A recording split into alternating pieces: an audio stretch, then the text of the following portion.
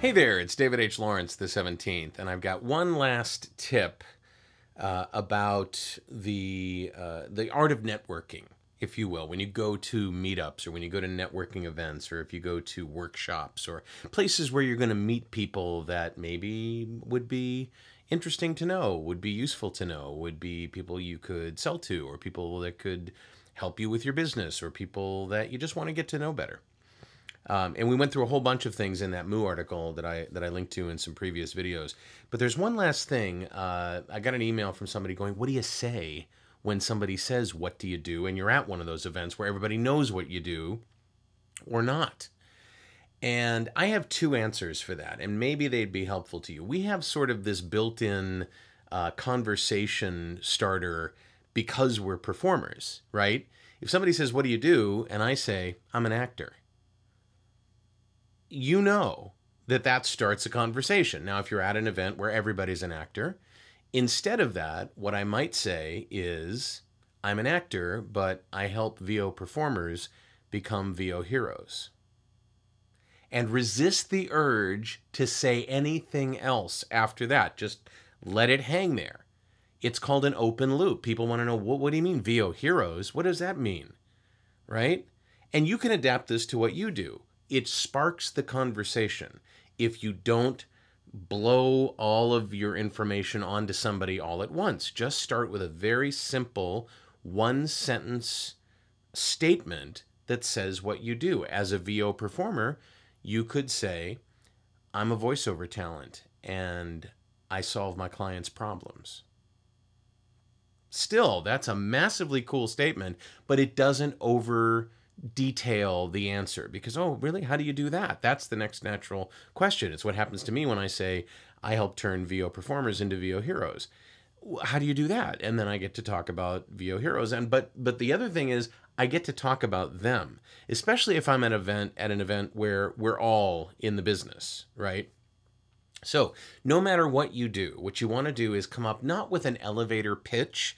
That's what a lot of people talk about. How do you describe what you do in the amount of time it takes to go from the third floor to the fourth floor in an elevator, which is only, 30 seconds or so. It's not even that in some cases.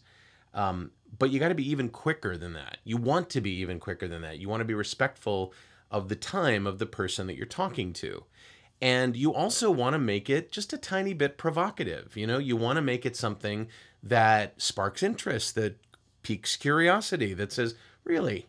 Wow. Or just saying something as simple as, I narrate audiobooks. Again, if you're not at an event where everybody is an audiobook narrator, right? If I was in an event where everybody was an audiobook narrator, I might say, I turn audiobook narrators into audiobook narrator heroes. Just, again, the kind of thing that doesn't say too much. It's very clear about what it is. I'm a coach. And if it's not clear, it generates a question or a comment or a what? Wow, that's really cool. How does that work? Nobody is going to say to you, really? Seriously, that's what you do? Okay, thanks. And then move on to somebody else. That's not going to happen, so don't worry about that.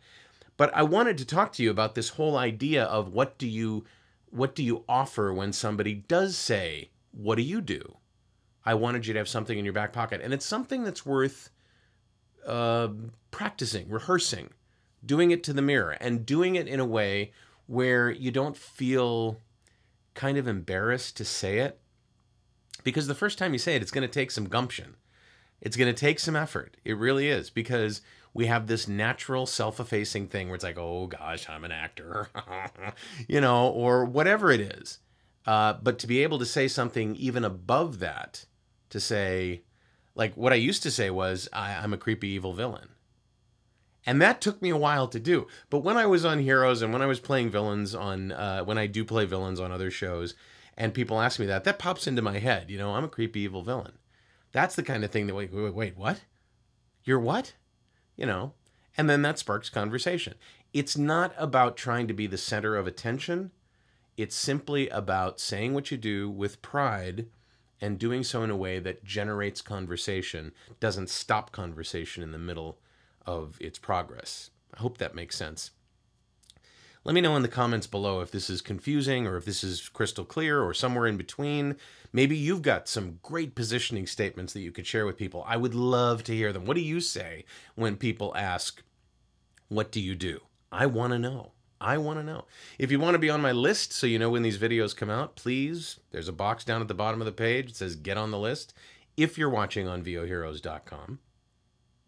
And again, I'd love your comments. I'd love to know what you think about these videos and what we're doing, and this one in particular below the video. All right, I'm David H. Lawrence, the 17th. I thank you so much for watching, and I will talk to you tomorrow.